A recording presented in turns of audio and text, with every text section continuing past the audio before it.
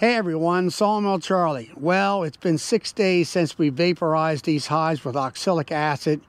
Today I want to pull the coroplast boards out from underneath the screen bottom boards and check the mite drops and see how much of an infestation of varroa mites that we have.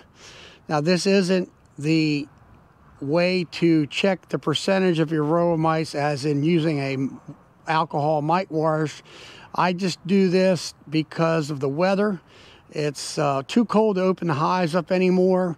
This kind of just gives me a basic idea of where I'm at with my varroa mite infestation.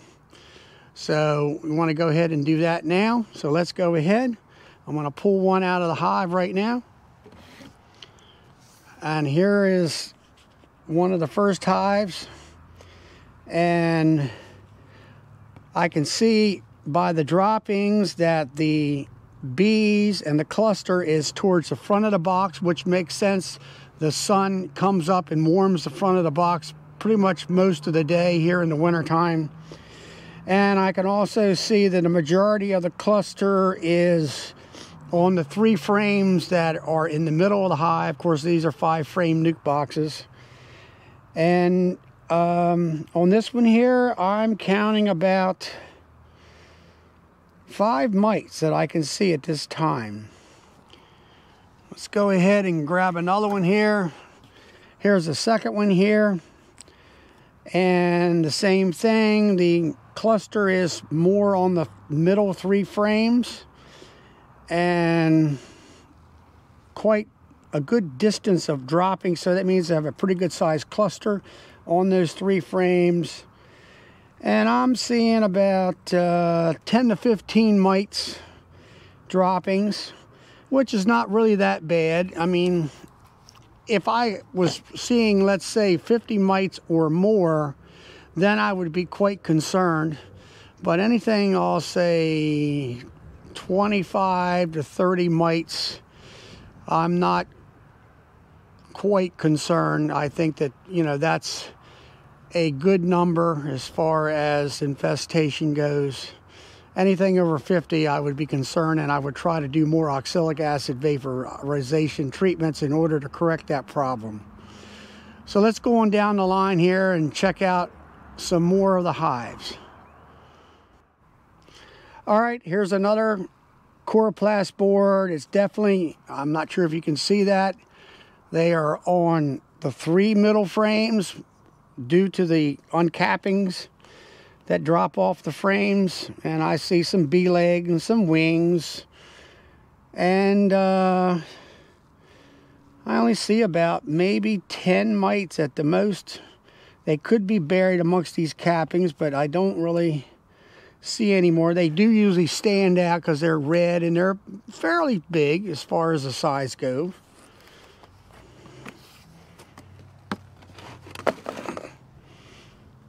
Here's another one here, same thing, they're in the middle, 3 frames, and I am seeing 1, 2, 3.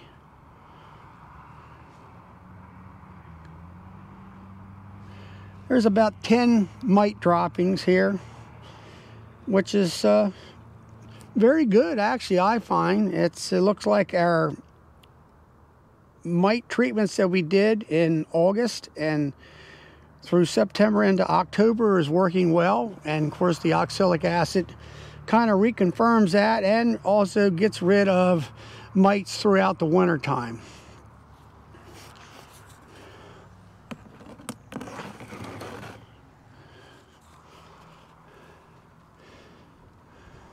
This hive here, it's got about 5 mites. Now, what I see in this hive is that they are on the 2 middle frames. So this seems to be a small hive. Hopefully they'll make it through the winter. Now, what we're going to do with these coroplast boards, I will take a scraper or maybe one of these taper pieces of wood and just scrape that off like so. Now we have a nice, fresh, clean coroplast board. So when I vaporize again, then I'll get another count to see where we're at when it comes to the mite load. It looks to me so far, what I've checked, that our mite control is working very well, and we have low mites going into the winter, so that's a good thing. So let's go ahead and check a few more. Here's another one. Now this is an old signboard that has red on it, which is a little harder to read. But what I'm seeing is about 15 mites that I see on the board itself, maybe up to 20. I'm not being able to catch all of them because of the redness painted on this. It was an old political signboard, or one of our for sale signs that we used to use. So not too bad. So we're going to go ahead today. I'll pull all these signboards out, or coroplast boards. I'll scrape them off clean. And the weather is about 47, 48 degrees today. The bees have been flying a little bit, not a whole lot, just a few bees out on the front porch, as I call it, flying or hanging outside the hive.